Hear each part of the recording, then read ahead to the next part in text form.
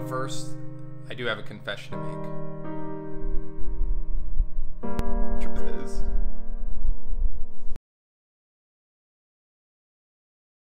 hey everyone, Mike here. I'm going to be really ambitious today, and I'm going to try to explain NSX-T Transport Zones in only 5 minutes. But first, I do have a confession to make.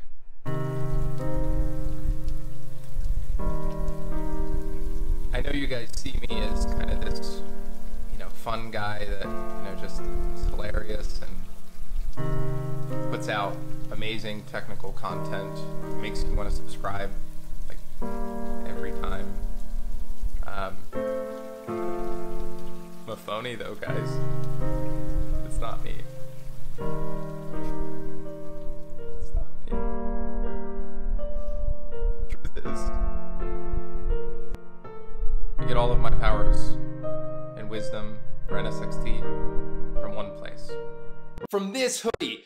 Come on guys, you know Mark Zuckerberg's not walking around creating things like Facebook out of his mind. He's creating it with a higher power. He's got the power of the hoodie, and that's the same intensity that I'm bringing today now that I'm wearing my favorite hoodie. There's no way I could explain NSX-T Transport Zones in only 5 minutes without the help of this thing. So let's get to it.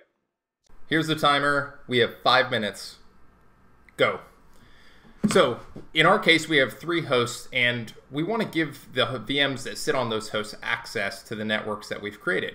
However, as you see on the screen, we haven't created any networks, so let's do that. So we create a red segment and a blue segment. Now, the next step is we need to create transport zones. And the transport zones are essentially going to define the scope of where these networks can extend to. So you'll see here I create one called TZ-test and TZ-prod. Now we need to actually connect those segments to the transport zones, which is done when I create those segments. So let's do that.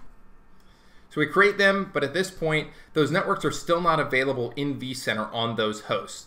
So let's do that.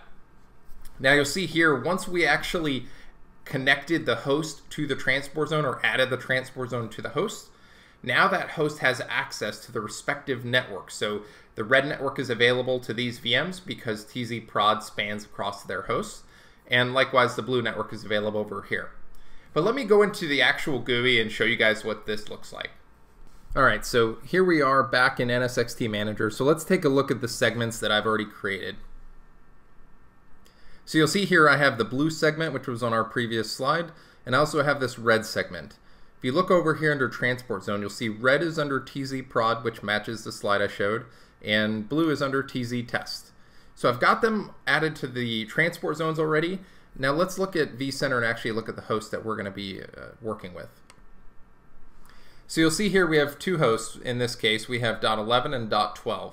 Now I have Web01, if we kind of focus here, Web01 is sitting on host .11 and Web02 is sitting on host .12. So what I want to do is give Web01 access to the blue network but not the red network, and vice versa. I want to give Web02 access to the red network but not the blue network. So let's do that. So first, let's see what networks we can access from this host. So if we go here, we'll see that clearly there's no red or blue network. And the reason is because we haven't actually added this host to the transport zone yet. So we're going to do that. So I'm going to close out of this quickly, and we'll go into NSX-T Manager. And what we need to do is actually add the host to the transport zone. To do that, we're going to go to Nodes. We're going to select our vCenter, and we're going to see our hosts here. Now, if you go over here, you can actually see, let me expand this. You can actually see the transport zones that have already been added to the host. Clearly, the one we want to add has not been added. It's worth mentioning also that you're not limited to just adding 1 transport zone per host. So all I have to do to add a transport zone is go under here. I have my prod VDS, and I have a transport zone here. I've already added 1, but I need to add a second one. Now in this case, I want this host to have access to the blue network, so I need to add TZ-test. That's all. I'm going to hit finish. And I'm going to do the same thing for host 12, except I'm going to add the other transport zone. And don't be afraid to go back and pause this recording and look at the diagram, because what I'm doing will match the recording pretty closely. So I'm adding TZ-prod to this one. And by doing that, it will take a little bit of time. You'll see here it's kind of spinning for a minute. Once that's complete, I'll have access to add those networks on those hosts. So let's go ahead and flip back over to vCenter, and let's see what the result is. So we have, again, recapping, Web 01 on host 11. So this should have the blue network, but not the red network. Let's see what we got.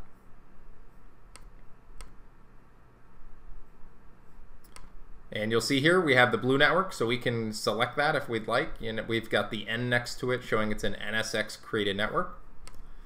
I'll go ahead and select that.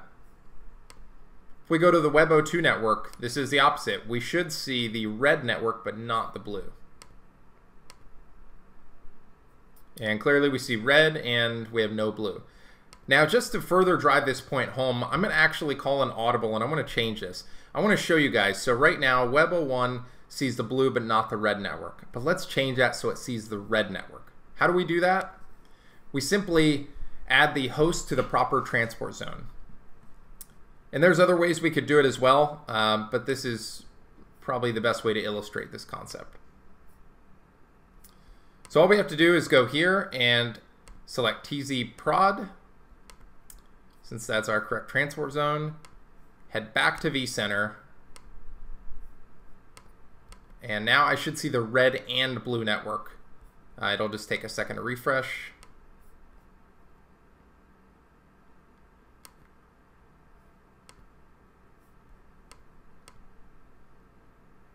And there we have it.